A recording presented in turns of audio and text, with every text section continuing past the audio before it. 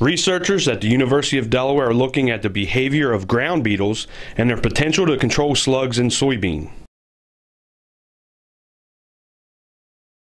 Using this device, an olfactometer, they study the behavior of the beetles in response to odors emitted by slug-damaged soybean plants. When plants are damaged, they release an odor in the air that are used by insect predators to locate their prey.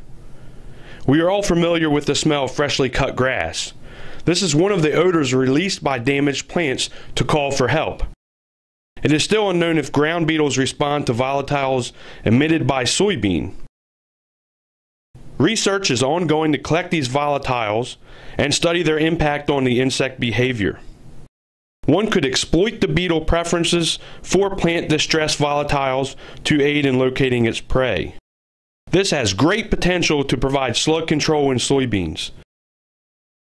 As you can see, this insect seems to prefer the arm with a soybean plant damaged by a slug and remains longer in it compared to any of the other arms. This research is being conducted by Ivan Hiltpold, Brian Kunkel, and Bill Sissel. This study is funded by the Delaware Soybean Board.